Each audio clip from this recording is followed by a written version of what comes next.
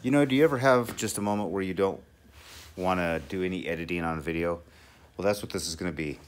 I'm just going to shoot this straight through. I'm going to add it to the last video I did, and here we go. So the point is when you do this and you start welding on your car, you want to make sure all the weight of the car is on the tires, or at least in this case, the rear axle. So I've got the jack stands all leveled out. The weight of the car is 100% level, is the main thing. It also has to be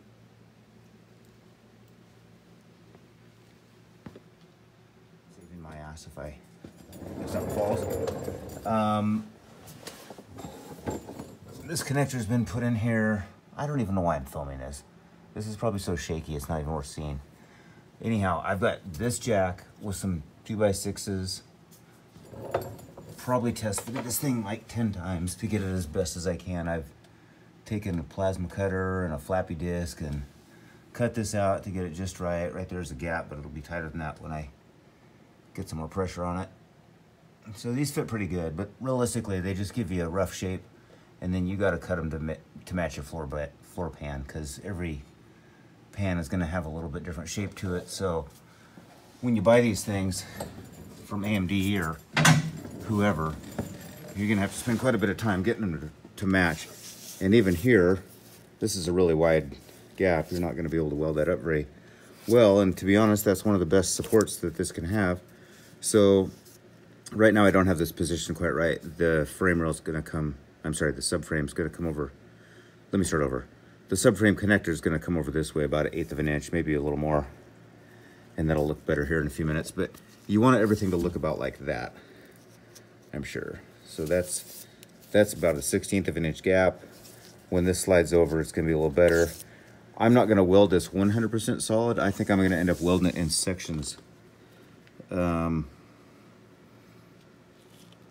don't know. I'm just going to have it available to be welded everywhere, but I don't think I'm going to weld up 100% of this gap all the way across. I will weld this, the bottom, the sides up on the back side of here. Obviously this section will get hit, and probably in here, this, but I think there's going to be sometimes a gap where I might leave a section that doesn't get welded. I'm just going to see how it looks. I think it might look better that way and still function just fine, so we'll see. And then when I get all done, I'll finish priming it and putting weld through primer on it. But like a big gap like this, you can't do much with that. That's just got to be that way. They do provide you some holes in the bottom of these connectors. There's one there and one here. There's another one up in the front. I trimmed this back so it'll get a real nice weld in here, all the way on the top, and then down the side and the bottom of the frame here. I kind of don't like that R being there. I might weld that up and grind it back down.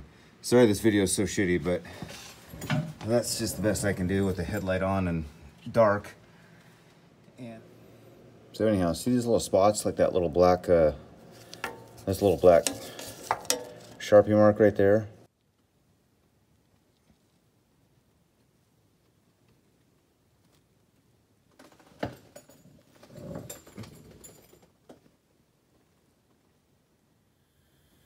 Okay, we're gonna shoot this straight through.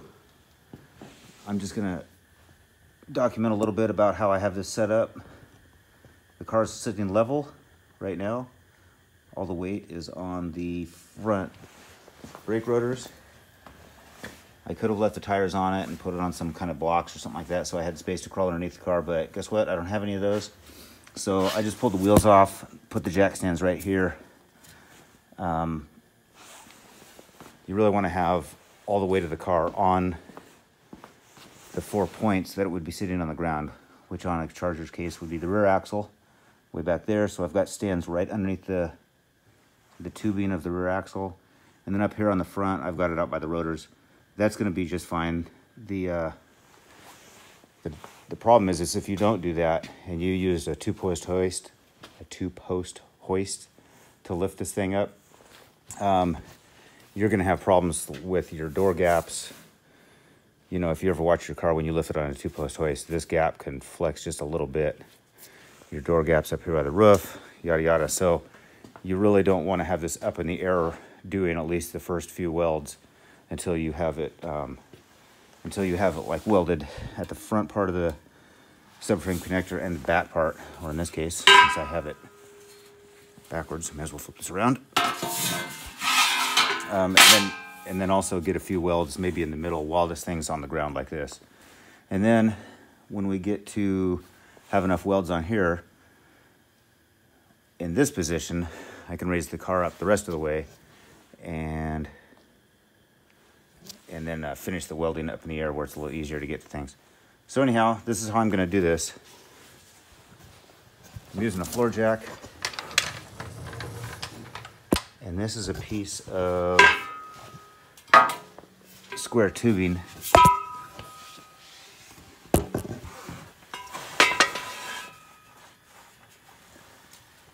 Off of a carport that I have out there. This is probably not gonna work. I don't know if you guys will be able to see what I'm doing. I think you'll kind of be able to see.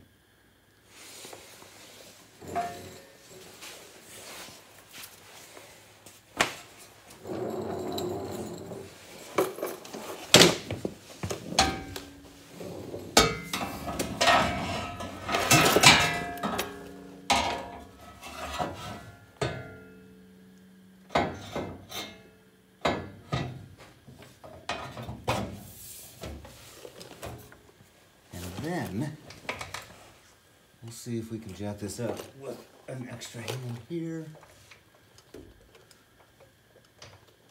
And what I'll end up doing is putting a little bit of weight on this at first. And then I'll actually put a lot more weight on it so that there's no gaps between the frame connector and the floor of the car. There we go. Okay, now that won't fall on the head. Spin this around. Again, you don't really want to have very much unknown about where this car is. As far as how this thing fits, you want it to be perfect all the way from front to back. Let me get a hammer here real quick.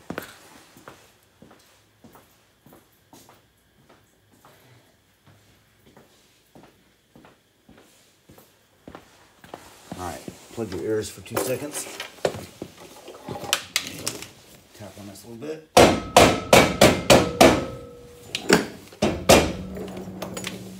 I'll put a little more weight on it, but you don't want to lift the car. You just want to like compress the floor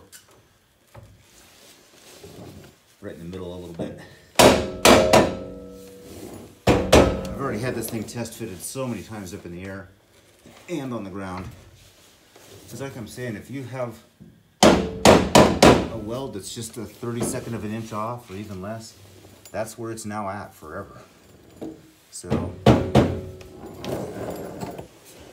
the more accurate you get it, the less chance you're going to have of having alignment issues later with your doors and the rest of your suspension.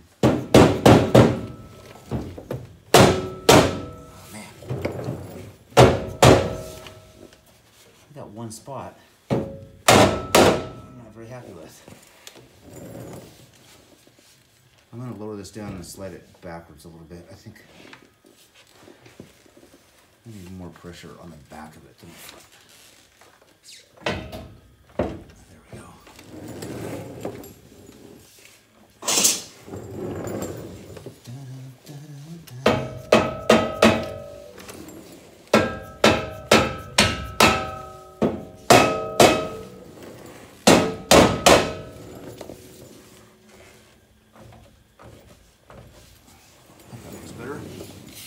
Let's go see. All right.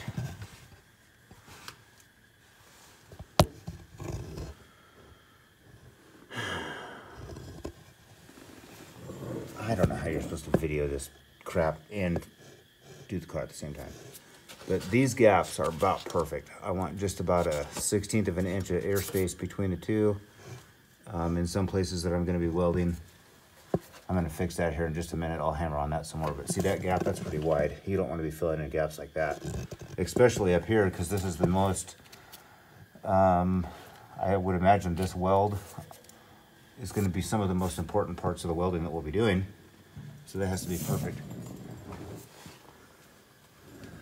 Back here, things are looking pretty good.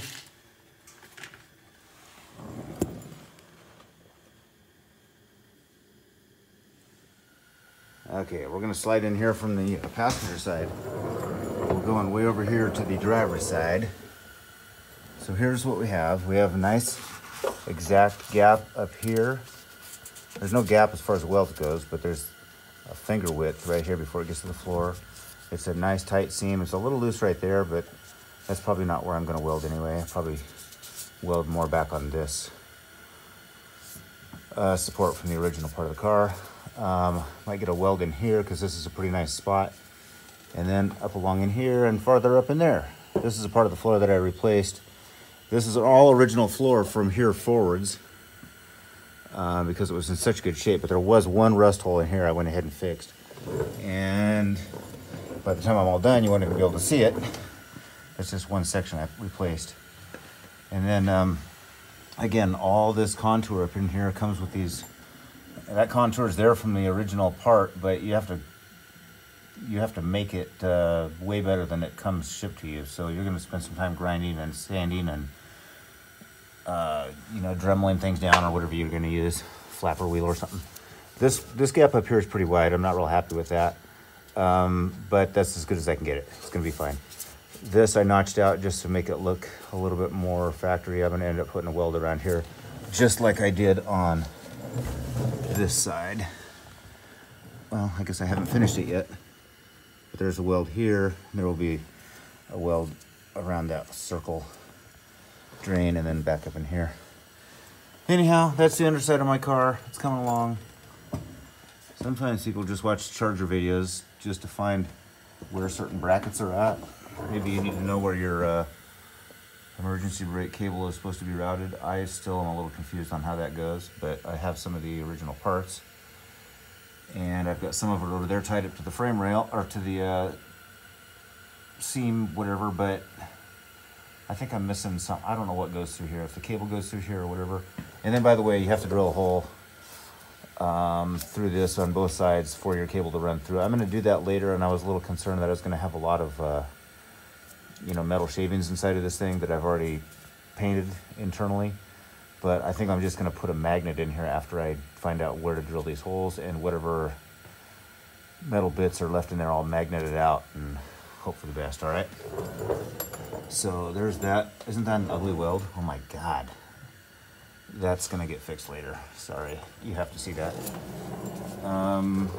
What else? This differential is never going to stay in this car for more than the first year it's on the road, but it will be a good one to break in the engine and stuff with.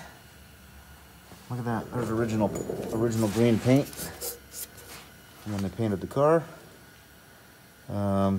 Still routing some of these fuel lines and stuff perfectly later on. I guess I'm just rambling at this point. I'll probably edit all this out. Look at that nice straight door. Some nice 80s bodywork right there. All right, here we go. So this is where I landed. I didn't weld this part up here on the inside, but I did weld it on the outside. Okay, so it's welded here. We've got a couple on the floor, right in the middle. And then I got a continuous weld right here on the outside. So I got that much welding done. And then I just lifted it up in the air, and I'll do the rest of this in the air. So I feel like that's about the best you can do, best I can do. It's gonna turn out awesome. I'm really glad to have both of those off of my shop floor and on this car. I think it's looking awesome. I don't know. Hopefully it turns out good enough to be worthwhile. I think this car is going to take some other torque box work. I don't really know. I feel like things that need to be done on this car. This is the only damage really underneath this car. Just kind of a funny, I don't know what it hit. It ran into something at some point in its life. But that's pretty minor. It's such a solid car. There's really just no real problems with the frame or anything I've had to do. So that's very blessed that way.